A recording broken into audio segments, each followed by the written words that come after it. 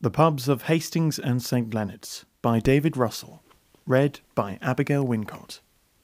First in, last out. High Street, Old Town. From 1854 to 1869, a poor beer house was located in Waterloo Passage, a twitten alongside the building which is now the FILO. In the last year, its licence was revoked because the premises were insufficiently rated. Landlord William Oakley said, "This is a hard case, especially after I kept it 15 years. The rating was high enough until the rating committee put it down." In the same year, the building, which now houses the FILO, was a corn dealer's run by one Charles Pearson. In 1876, he started selling beer, and by 1880, the premises had been transformed into a beer house. George Crampton took over in 1889 and gave the first in, last out its distinctive name. He remained landlord until 1901, before moving to the newly licensed railway stores, Hughenden Road near Orr Station. He left the FILO owing money to a local beer wholesaler, which suggests that he didn't brew beer himself at that time. Before the First World War, the FILO ran two very successful slate clubs, one for men and one for women.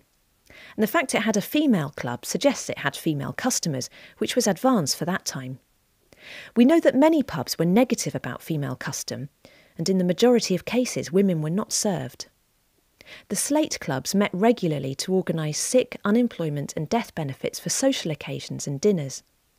In 1909, for example, the men's slate had 33 members and paid out £40, 1 shilling and 9p in sick pay, £40 in today's money. 20 years later, the Chief Constable claimed that there were too many pubs in the Old Town and attempted to close down the FILO. The landlord, Samuel Mepham, was accused of being drunk in charge of the bar, and it seemed a foregone conclusion that the pub would close. However, the case was unusual. The landlord had served in France in the First World War and claimed to suffer from neurasthenia, a condition brought about by trench gas in the Somme.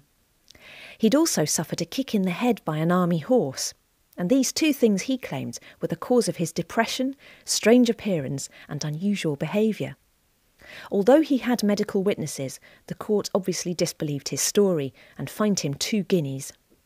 This was in July 1929, and by August he'd lost his licence, which was temporarily transferred to a manager of Ballard's Brewery in Lewes.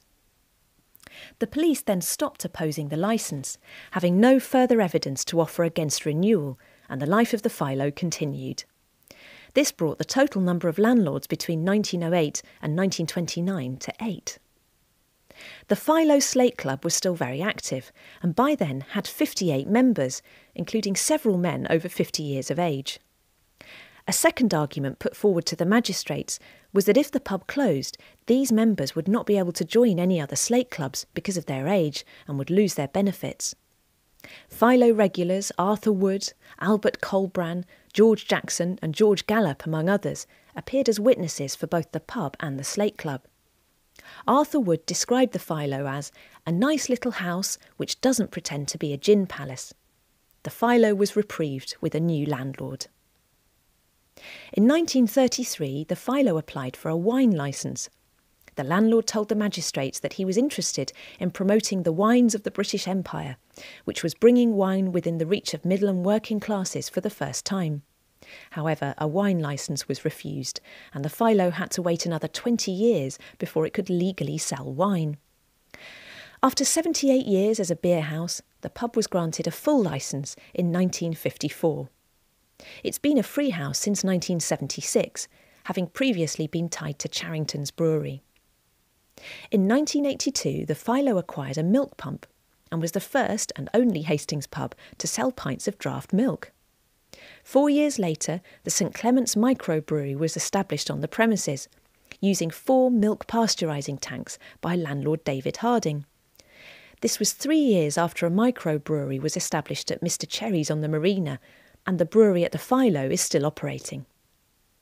In 2001, the brewery was updated and modernised and currently produces Crofter's Best Bitter, Cardinal Sussex Porter, Ginger Tom and FILO Gold Premium Ale, and also occasional special beers for events such as Bonfire Night. The FILOs appeared in the Good Beer Guide over several years, and has been home to the Hastings branch of the Society for the Preservation of Beers in the Wood. The pub name, First In, Last Out, possibly comes from the game of cricket, or from the fact that it was, at one time, the last pub before Holton. The pub sign shows a stagecoach. The pub logo displays a silhouette of a cat at night.